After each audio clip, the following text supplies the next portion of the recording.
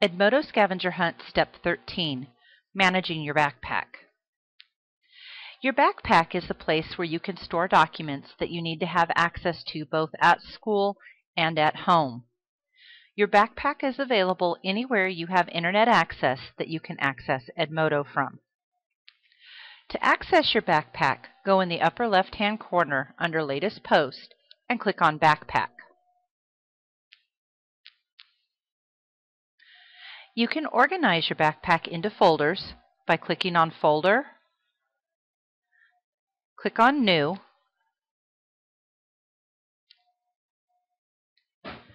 and creating the folders. You can delete folders by clicking on Manage and deleting, or you can also edit the folders.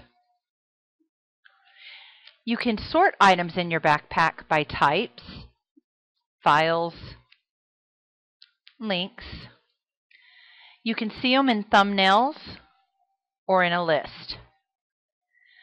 Also under folders, you can see all of your turned-in assignments. To add to your backpack, click on Add to Backpack, and you can choose either a file from your computer or links. To put documents into folders, you click on the document until it comes up on the right-hand side of the screen, then click on Folder and choose the folder you want to place it in. You can also access Google Docs through your backpack if you have a Google account and you have linked it to your Edmodo account. Click on the drop-down next to Backpack and choose Google Docs.